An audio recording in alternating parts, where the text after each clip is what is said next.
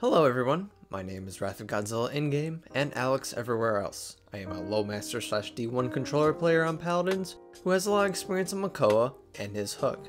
A lot of people come to me asking, how does this hook work, and not many people know on how the ability works outside of pulling someone in. So here is a small tutorial on Makoa's hook.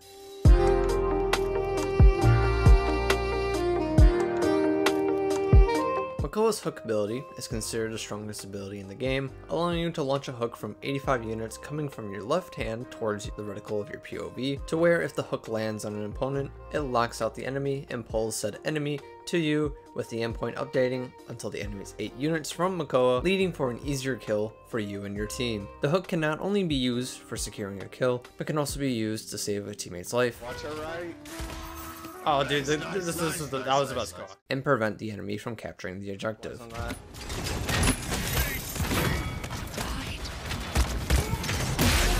Oh dude, that hook was so clutch. The hook can also go through and cancel certain abilities such as Terminus Siphon, Andro Reversal, Ramen Ash Dash, Victor Ult. No, you're not hurting anybody else.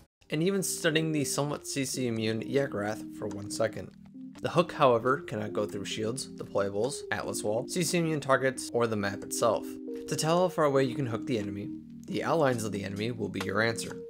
If they are highlighted orange, they will be outside the hook range, but if they are highlighted red, they are hookable. However, these red and orange highlights are there for the purpose of whether or not your primary fire will do max damage or not, which is 5 units farther than the max hook range, meaning that there is a small window where they are highlighted red but are still unhookable.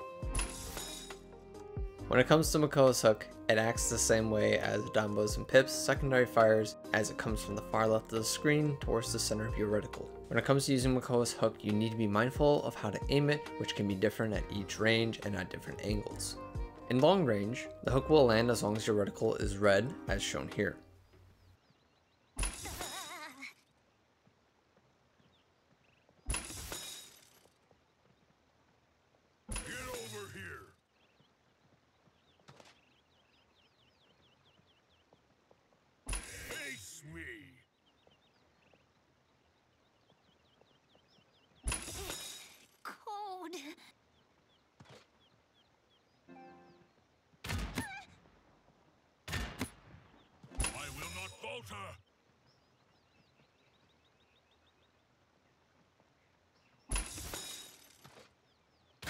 In a row.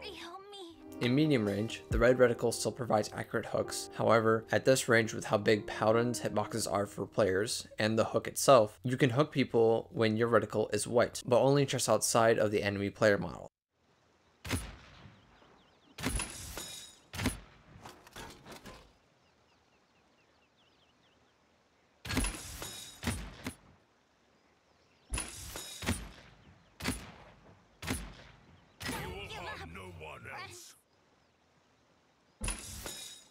And in close range, the hook can be hit in most areas on the screen, but more so on the far left side, as again, the hook is coming from the left.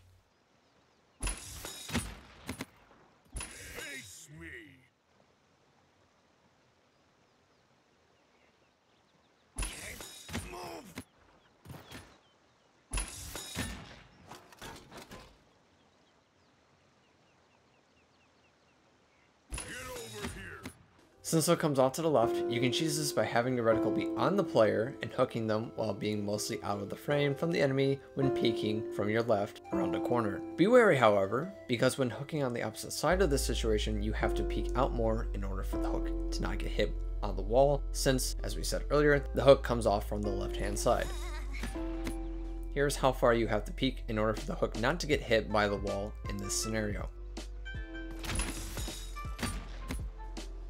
Also, when it comes to hooking people around corners, depending on where and which map, certain areas will allow the player to get hooked and wrapped around the object of the map to the intended location, while in other locations, the map's collision prevents this, especially when it comes to hooking through doorways. A good rule of thumb to follow is when hooking someone that is barely peeking the doorway, upon landing the hook, turn 90 degrees in the direction of the opening of the doorway and walk forward in that direction to have a better chance of having the enemy getting pulled out all the way. Just know that the bigger the enemy hitbox is, the more likely map collision will stop the player from getting fully pulled.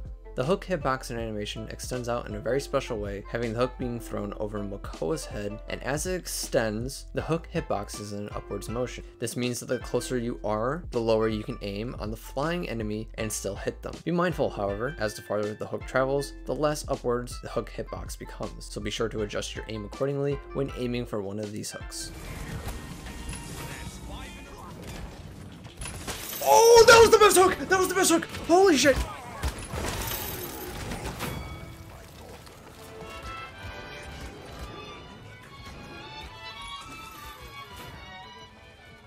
How big Paladin's hitboxes are, as said earlier, you can do some cheese with the hook in which upon the right angles, you can fire a hook towards the high ground ledge and be able to land the hook, bringing them off the high ground. This is done by the hook just barely hitting the head hitbox of the enemy champions, and the taller the champion is, the easier it is to hook with a steeper angle. Just make sure to aim close to the edge of the high ground, but not too close for the hook to hit the map and not the player. This tech can also be done in other scenarios where you can hook in the direction of the descending ramp, and everything, as said earlier, will still apply. 9, 8.